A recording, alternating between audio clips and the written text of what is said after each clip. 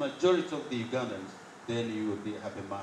And the secret is that when you pursue righteousness, our God who calls us, our God who has put us in positions of leadership is holy, and therefore we must seek righteousness. And that is why he says, Jesus himself, in Matthew chapter 6 and verse 33, that seek first God's kingdom and his righteousness, and other things shall be added unto you. God first. In your politics, in your leadership, in your family, many of you are family men and women, whatever you do, personal businesses. I know even when you're in Parliament, you have your things where you fall to when you are not in Parliament. So, flee those other things that stop you from enjoying God's fellowship, and that is righteousness. Be holy, because our God is holy. Godliness, put godliness in every aspect of your life. Some people become godly when they are in church, and when they go out of church, they are not different from those other people out there. Maybe you are partners in business, that's not a problem, but be exemplary. Be exemplary wherever you are. Godliness should be seen in you. Faith is very paramount. Today, there is what we call nominalism. People want to be Christians by convenience. Yes, I'm a member of the church. My diocese is so and so. But when you are confronted with the real issues, dealing with your spiritual life, you are so weak that you don't know what to do. That is why even members of the church rush to medicine men, go to consult for security, for promotion, for blessings, but our God is our rock and our salvation. We need always to trust the God of heaven. So faith moves mountains. Love one another.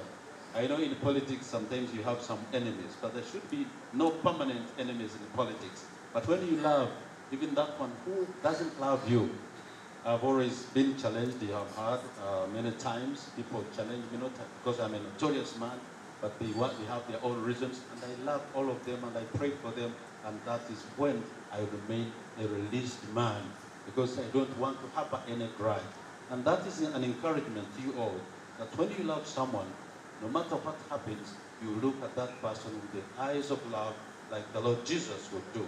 Steadfastness, gentleness, these are virtues that we need to have leadership as men and women of God. Then Paul, this famous statement he made, he was confident that he had done everything. Remember his conversion on his way to Damascus. He says, yes, with your Christian background, fight the good fight. Somewhere Paul said, I have fought a good fight. When he was about to die, he was very confident. And I want always each one of us to remember that even in the position where I am, one day I will not be there. And we need to continue fighting good fight, that in your time, you do your best, you contribute to the growth and development of our country through legislation as a member of the 10th Parliament of Uganda. Then when you have fought a good fight, in the end, by God's grace, you'll find the reward. That is why he finished that chapter, the last verse, telling Timothy to guard what has been entrusted to him. He said, verse 20, "O Timothy, guard the deposit entrusted to you. Avoid the irrelevant babble and contradictions of what is falsely called knowledge." Yes, what is falsely called knowledge. You know, he was a father in faith to Timothy, and he was saying, Timothy, guard what has been entrusted to you. In this case, you can put your name, if you want your title, Honorable so and so.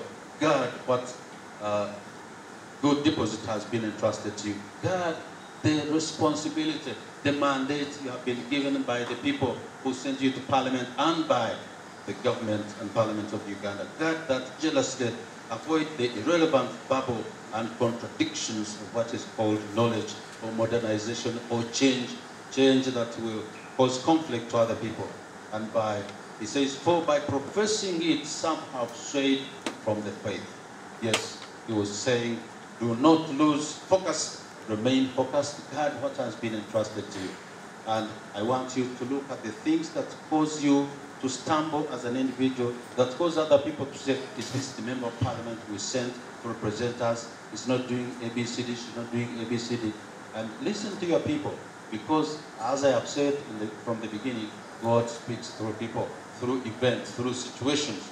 That is why among the Bachiga, Banyankoli and others, whenever a mother was going to the garden or traveling and delivered from the way, that child would be called Nyamihanda or Kamhanda, that's born on the way. So circumstances dictate that we need to study the times, and see where the Lord is leading us. And I want to finish with the book of Micah, chapter 6 and verse 8. As we begin this season of Lent, let us begin with the knowledge that we are servants of the Lord and that we need to know what God's will is for us. Micah chapter 6 and verse 8. He has told you, O man and woman, what is good, and what does the Lord require of you?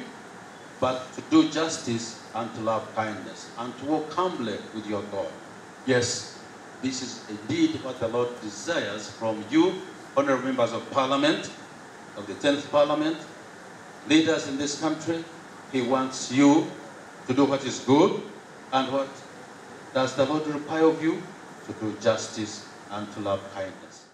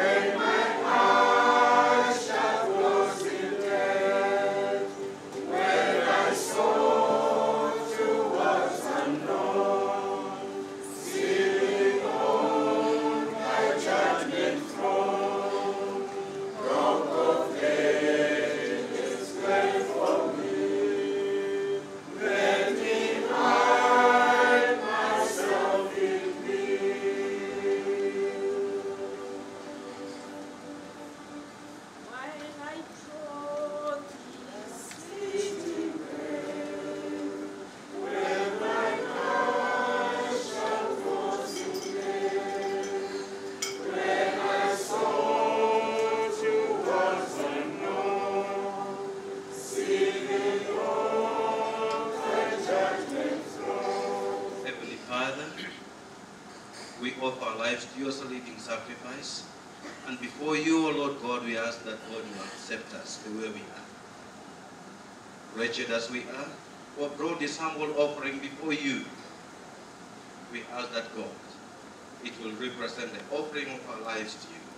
And we ask that, God, this day, as we humble ourselves to you, we pray that, Lord, we who are your unworthy servants will be acceptable to you. So bless these offerings and accept them to represent the offering of our lives to you, to serve you in honesty and sincerity through Jesus Christ our Lord.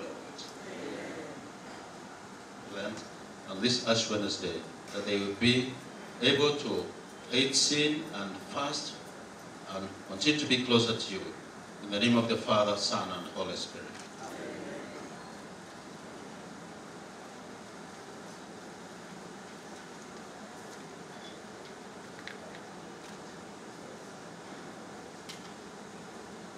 Page 6, we're singing Just As I Am. It's a low service, so that's why you see everything is counted. Just as I am, without one plea, but God was shed for me.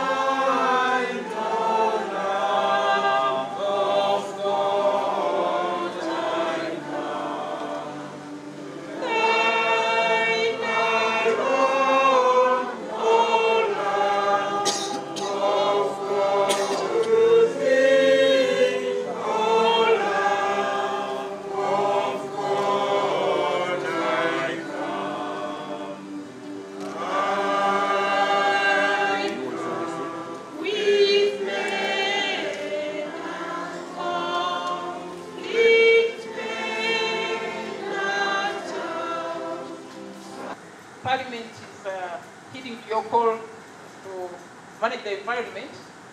In April, every member of Parliament is going to be given seeds to go and plant in their constituencies as part of the campaign We Are Forest Our Country. It's a matter of great regret that nothing much is being done. On Monday, I drove from Lamo to Kampala, and it was so painful to see the number of lorries full of charcoal, the bare ground everywhere. And what I saw were the old trees. It was the trees which were there, very old trees, it was clear. So there were no new plantations. So I think would want to ask all of us to do the needful. There is something I've been talking about sometimes when I'm in Musoga. I've been telling people that let us use all occasions to plant trees, weddings, introduction, graduation, death. I think that if we do that, maybe we shall be able to reforest this country. Otherwise, we have only 8%, 8% of forest cover. The 82 is gone. It's gone, finished. So we are really endangered. And I want to call upon members to rise to the occasion and do the needful. So thank you, Your Grace, for coming. Thank you, our members. I think we'll be happy to move to the next phase of the program. Thank you so much. Let me also, Madam Speaker, announce that day after tomorrow we shall be in Muchini. And I can't forget to say thank you, Right Honourable Speaker, for leading the Parliament to legislate the request of the declaration by His Excellency and to accept 16th February to be a public holiday. The clergy will join me to thank you very, very much, Right Honourable Speaker, and we thank His Excellency. So I want to invite you, because all roads will be leading to Muchini in Kitgum. I invite you to join us as we commemorate the 41st anniversary of Janan Luum, the martyr of the 20th century. And as you know, the 23rd Provincial Assembly resolved to name Church House Janan Luum Church House, which is about to get finished. Thank you and God bless you.